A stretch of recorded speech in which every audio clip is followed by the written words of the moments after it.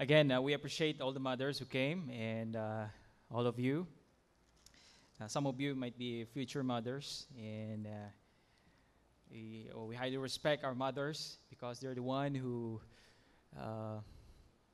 used by God to nurture us, to love us.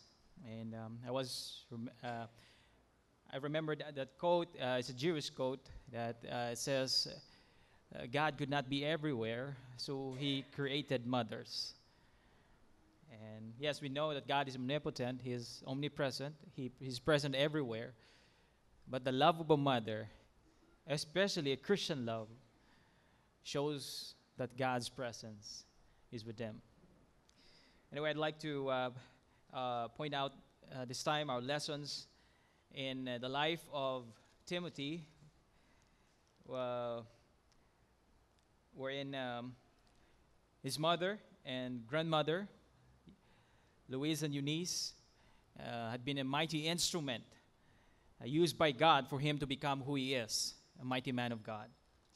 And so I'd like to invite you all to open your Bibles on Acts chapter 16. And we'll go from 1 to 5. And at the same time, we'll be reading 1 Timothy chapter 1, verse 5. In connections to our upcoming camp, which is Thrive, prior to this, we were talking about how we can incorporate the title and how we can, at the same time, celebrate the motherhood and how we can instill this truth in the minds of the people, and how, at the same time, we can learn a lot of things from here. So, just to give you a little background of what happened here, Paul came to live to Derbe and to Lystra.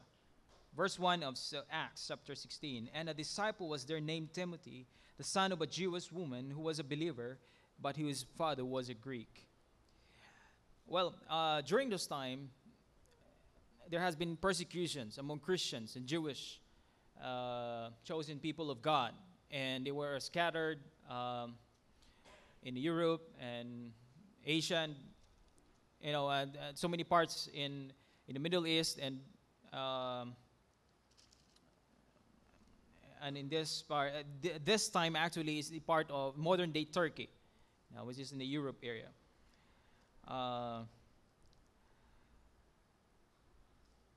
However, I would like to point out that the main point or idea here is that God, in His mighty power and grace, really look for people who had been whom He can use. I should say, whom He can use, and He can show His work and how He can use even a Gentile, just like actually Timothy is half Gentile. He is Jewish and Gentile at the same time. His father is a Greek, although hindi na point out dito kung buhay ang tatay o patay.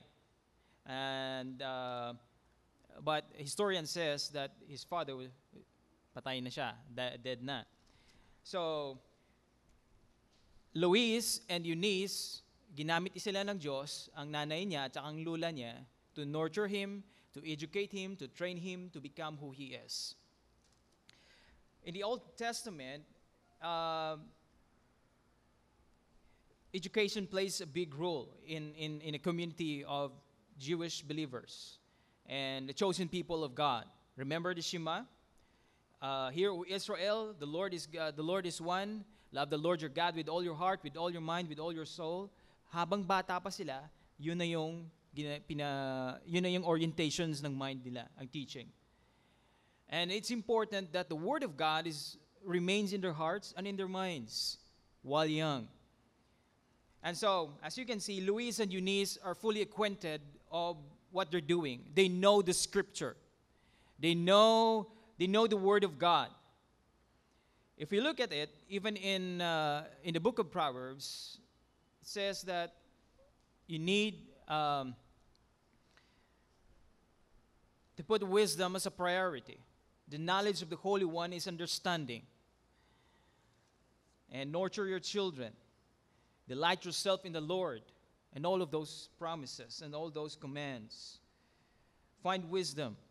the kind of wisdom that are experiential, the kind that in a way that you will experience God in your life. So, from here, we are being encouraged to thrive, to train, especially mothers. And actually, this is a distinct kind of a story here because a mother and a grandmother, sila ang ginamit ng Diyos upang turuan si Timothy. Hindi ibig sabihin ng tatay walang responsibilidad na magturo sa kanilang mga anak. Talks about, of course, still the same. Father, do not provoke your children. Later on, there's a verse in there. Na do not provoke your children, but rather bring them up in the nurture and discipline. So both the father and the mother, or the grandmother or grandfather, kung Christian sila, they play a big role when it comes to nurturing the children or training them up in the nurture of the Lord. The main idea here is that Christian education should start at home. And Christian parents and guardians must strive to learn and teach the Word of God. That's the main idea. Well, let us take advantage of our homes. Let us look at it as an avenue where we can train, teach, educate our children. But there's a question. What if our house or ako lang ang Kristiyano sa loob ng bahay namin? Tatay ko, nanay ko, hindi sila Kristiyano, ang aking mga kapatid. What if ganun ang situation mo? How can we take advantage of that? Well, hindi man pwede na mangyari sa loob ng bahay. But we can find spiritual parents. Actually, Apostle Paul is Timothy's spiritual father. He called him son in the faith. We can look for people who can nurture us, who can encourage us, who can bring us to the Lord, who can lead us to understanding the Word of God, who can pray for us, who can motivate us. Those are the things that we can do if our parents are not Christians, if our circle of influence are not Christians. We have friends, we have brothers, we have people around us. And what if they are Christians? The church is a primary tool also to educate you, to teach you, to train you to become the person God wants you to be.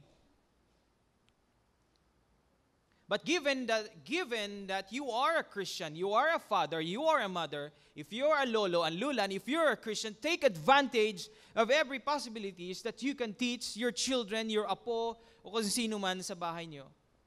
Grab that opportunity. But first thing first is that you need to train yourself. Kung hindi mo alam at kilala ang Biblia o hindi Kristiyano ka pa pero hindi pa malalim ang kaalaman mo sa salita ng Panginoon, you need to really dig in deeper to the Word of God. That is your role as a parent. That is your role as a grandparent. That is your role as a mentor. That is your role as someone who is accountable with another. Kinakailangan po yun. Sino ang nag-influence sa'yo? Who is looking after you spiritually? Who is praying for you? Who is that person letting you know, I pray for you? Encouraging you.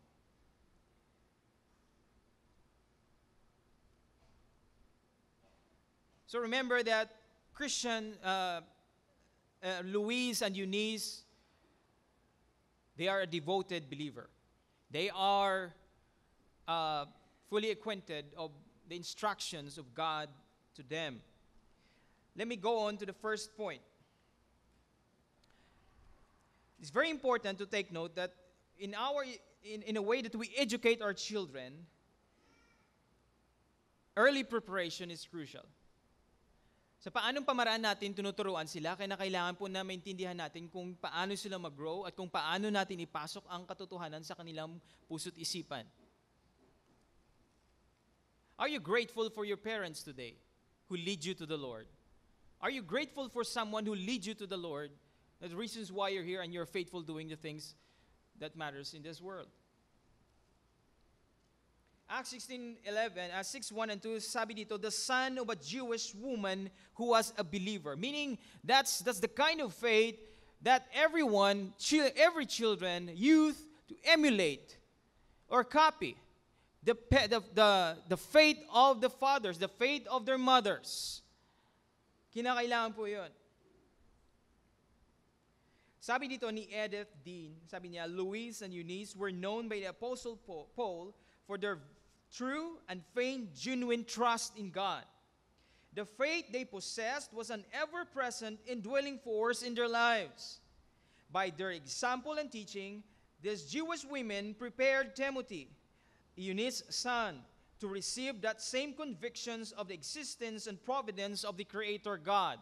You as a parent, you must know who God is. You as a father, you as a mother, you as a lola, you as a lolo, you need to know who God is. Because when you know Him, you will have the confidence to pass the message to anyone that you want to share the gospel with, to your apo, to your children. That's very important. And so, there are things that we can ask ourselves, how do I influence my son? How do I influence my daughter? How do I influence my cousin? How do I influence this person in my life? In a way that we can take advantage of this truth is that it's important that our lives are committed also to in devotion, in our personal and quiet time with the Lord. If you have children, kung may bata pa sila, take advantage of those. Pero paano kung medyo malaki na sila at matitigas ang ulo? Do not give in to them. Do not give up to them, with them rather, I should say. Wag po tayo mag-give up sa kanila. We need to love them and pray for them and offer them to God. Take every opportunity when you are together, in your table, in your sofa, inside the house. Take for a moment to talk to your son, to your daughter. Anak, alam mo, pinagpipray kita. Anak, mahal na mahal kita. Alam mo, dinadala kita sa Panginoon. Anak, anong pangailangan mo? Anak, paano kita ma-encourage? You need to build that relationship with your children in order for you to know where they are in God. Napakahalaga po yun. Kung naging lax po tayo sa ating relationship sa ating mga anak, perhaps we are lax also with our relationship with God. We don't really care at all. And so this is a period that we need to know that our example is very important. That our children, my father really, pag sa umaga nakita ko nagbabasa ng Bible. Ang nanay ko ganito doon din. Lagi akong pinagpipray. Anak, nagtitext sa akin ito, ganito, ganyan. And that's a good thing. Because you will know the effect because of your faith to your children. If you are a spiritual mom, if you are a spiritual father, kung ikaw ay spiritual kuya, spiritual ate, be also an example to anyone na dinidisciple mo, pinagpipray mo, where you convey the message of God. During those times, when a kingdom rose against another kingdom, pag natalong isang kingdom, ang gagawin nila, for example, ang Israel, natalo sila ng ibang ng mga pagan nations or pagan kings. Ang gagawin sa kanila, kukunin nila ang yung mga bata pa. Yung mga, usually sa mga royal families. And what they're going to do with it is they brainwash the child. They brainwash the children. Now, paano nila i-brainwash yun? Kung ang Jewish nila, papalitan nila ng pagan names. Okay? Papalitan ng pagan names. Tapos, i-educate nila ng kanilang mga turo doon. Ganun ho yun. Pati sa pagkain, sa panamit, sa pananaw ng mga bagay at sa paligid nila, gagawin nila everything possible na ang affection ng isang bata ay malapit sa isang hari. Ganun at gagawin nila. Ganun din po tayo. The reasons why we teach our children, the reasons why nagpapagal po tayo and we are giving so much time in conveying to them, teaching them the Word of God is for them to become like Jesus. Ganun ho yun. That's the top priority as a mother, as a father. How do you influence your child?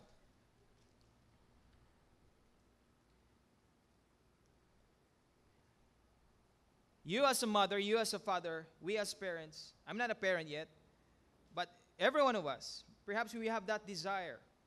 Remember this, talk to God your desires for your children. It is very important that you take note on what they want in life.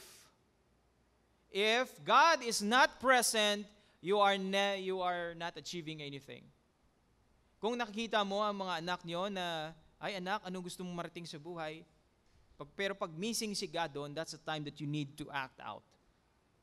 You need to make them sure that they prioritize God sa buhay nila. Napakahalaga ho yun. This is what Eunice did to Paul. He was a firm believer with a woman. She's a woman with a genuine faith. That she is far more concerned of Timothy and what he will become in the process. Remember Timothy, he became a pastor. He is a young pastor. He has given his life at a young age for the ministry.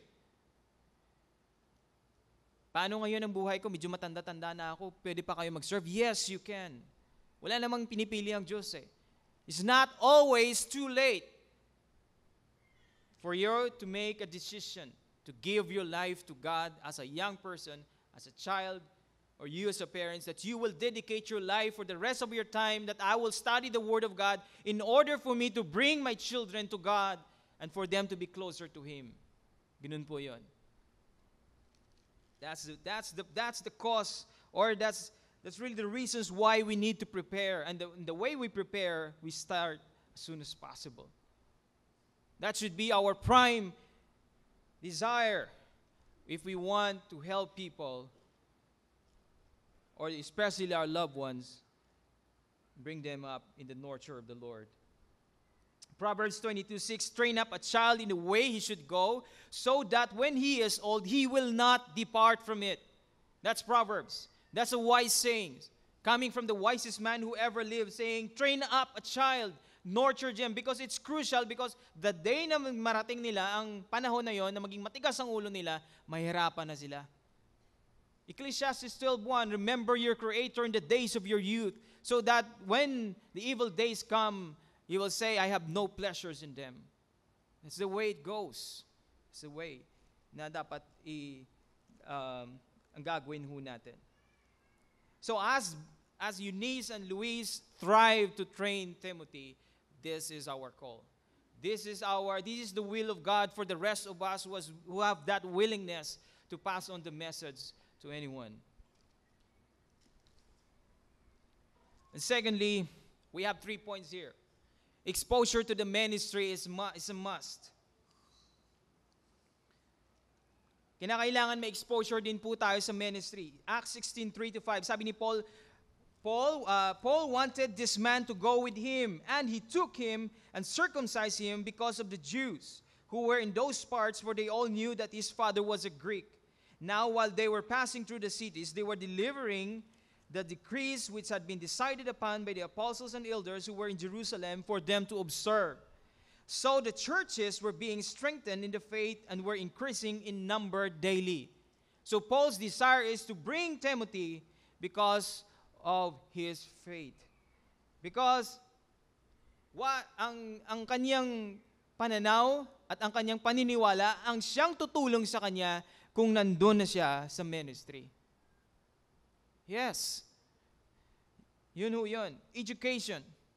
Why is it a must that we expose our children or anyone to the ministry?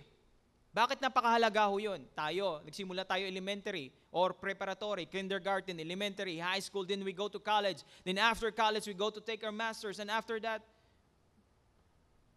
what else? Doctorate. Lolo na pagkalabas, no?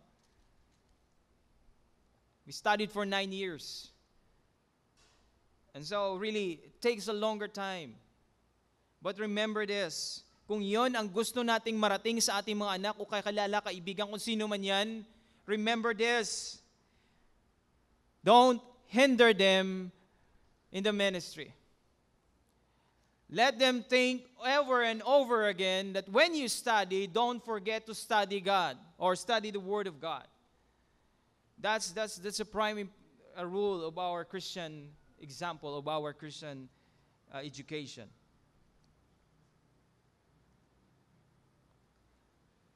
Huwag po natin hadlangan ang pakay natin para sa ating mga kabataan.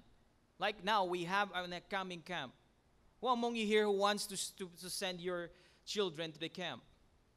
Who among you here? We have an upcoming camp 23 to 26. Are you aware that we have a camp? Okay. It's only 2,500.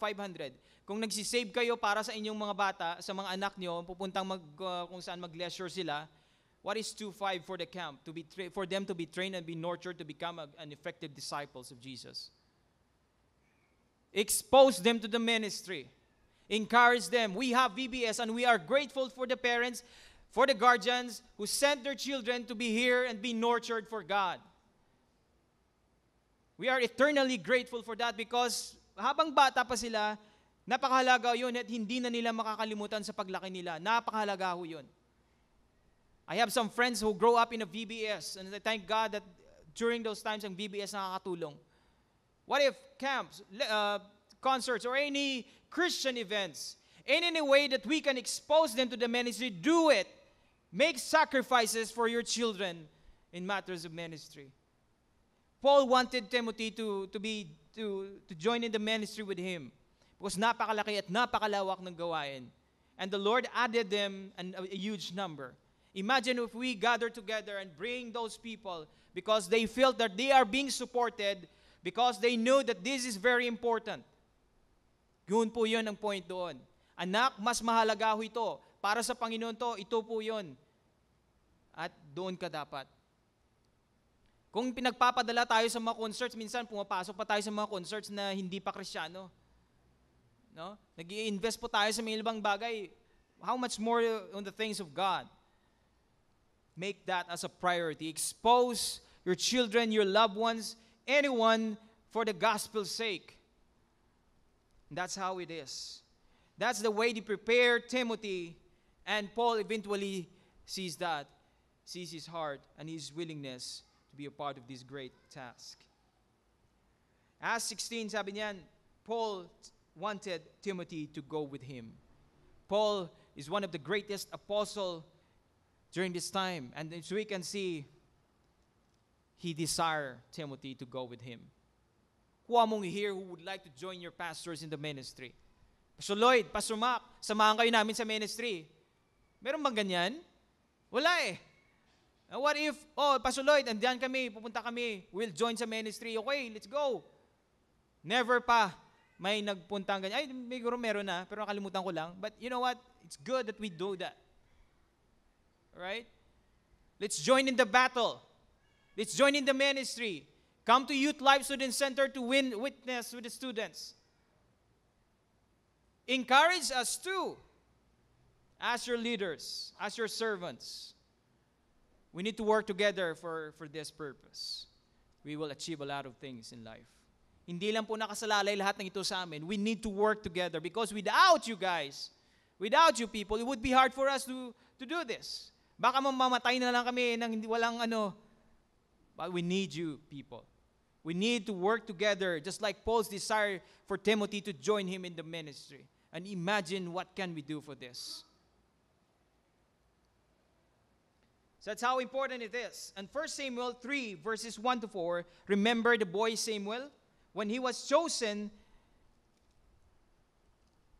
to be a minister before the Lord under Eli.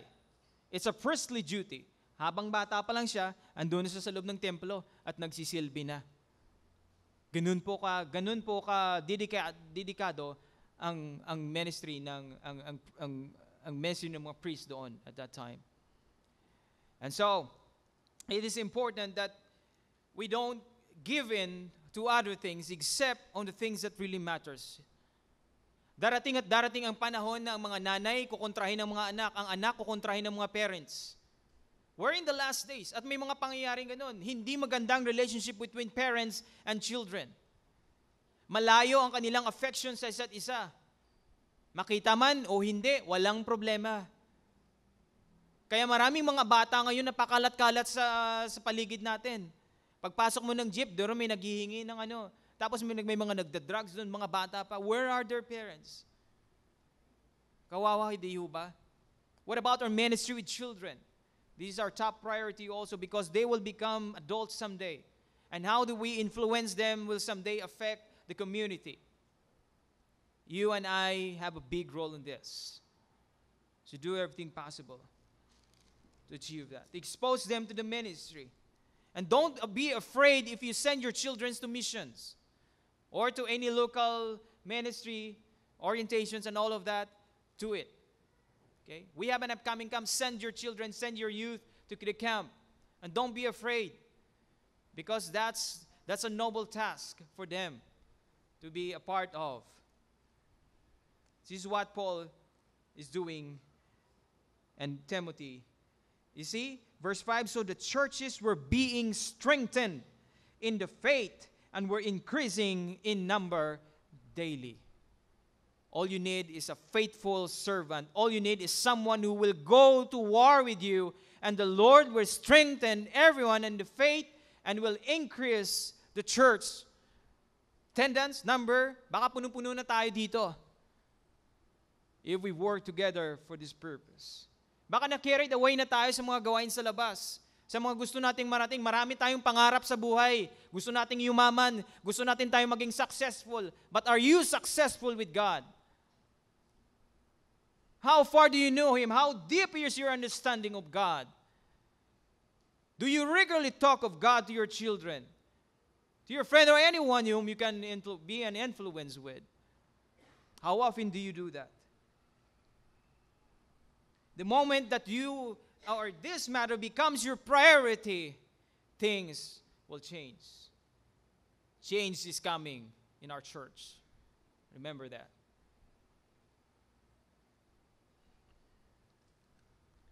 One thing also for you to become a part of us, let us know your intention. Be known.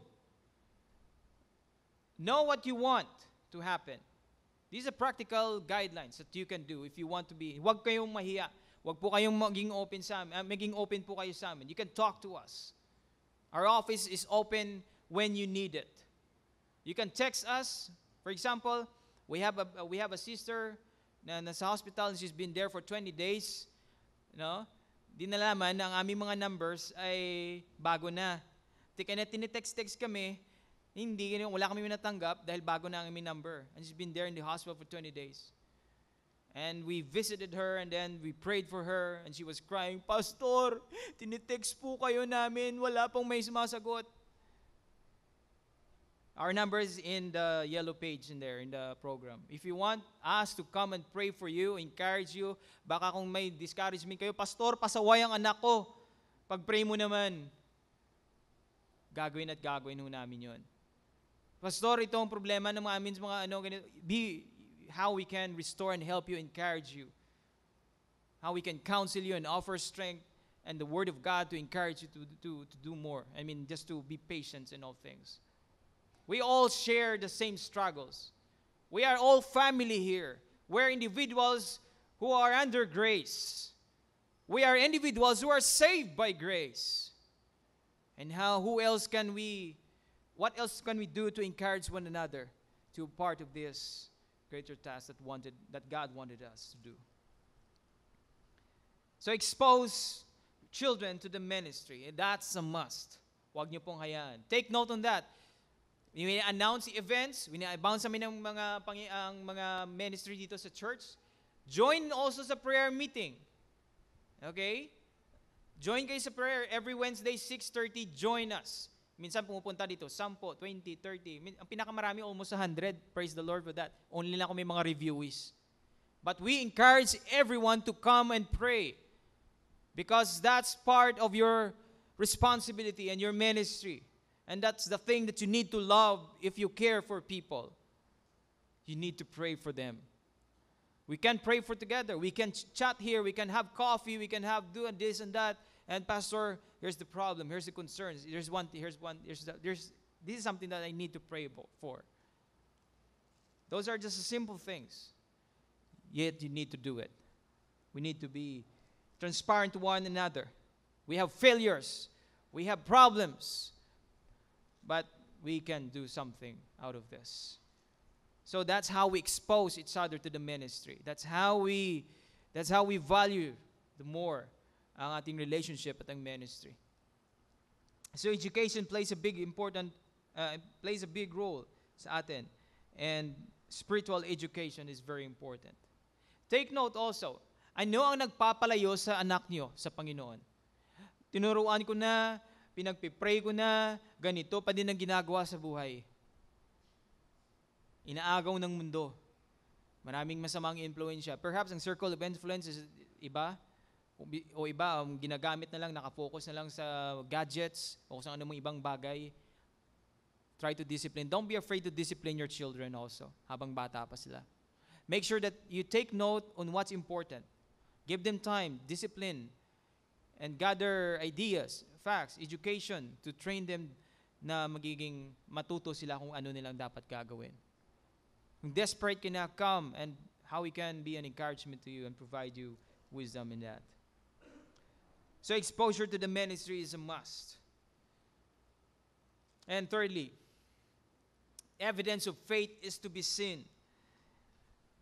2 Timothy 1:5. For I am mindful of the sincere faith within you, which first dwelt in your grandmother Louise and your mother Eunice, and I am sure that it is in you as well. So, Paul sees this, that Timothy had a sincere faith, influence ng mama at ng lola. Grabe yan, no? So, it's a genuine kind of faith. It's a sincere kind of faith that he observes. Makita mo ba ang faith sa iyong anak? Nakita mo ba ang kung paano nila ini-exhibit ang pananampalataya nila? In what ways do you observe your children showing their faith? Now, I was listening to the worship team, and one of them shared their testimony, and one said, I was blessed, Pastor, because I was listening to this woman. She's having problem, and may problem sa anak niya, kailangan ng dugo, ng ganito, ganyan, pangailan, financial. I overheard sa phone. And then, I was saying, Lord, help me what to do. Help me what to do. And to make the story short, he lent out his money for the lady who is in need. And after they got out, she was very thankful. She was very thankful. I was really blessed by that testimony. And parang na-encourage yung nanay, lalo na ang bata niya. You know what? In that situation, it shows the faith that is rooted. And it reflects where it's coming from. Nakita niyo ba yun? It reflects where kung saan nanggaling yung faith na yun. Sino nag-influence you to be the person who that really it shows your faith and God in your life. Si Paul, sabi niya, for I am mindful. Meaning, he thinks of it. He thinks Timothy's faith. Grabe, no? Kasi the moment makita mo ang faith ng isang tao, may encourage ka eh. No? Lalo na parang tao is always positive. Rather than, may magagawa ang Diyos. Mas maganda pa yung samahan mo yung tao nagsasabi, may magagawa ang Diyos. Kaysa na parang nagsasabi na lang, wala na. Wala nang ganito, wala nang ganyan. Uwi na tayo. But when you are with a person who encourages you to grow and be strengthened in your faith, go with that person. One thing is that one who will lead you, especially to God. Be encouraged.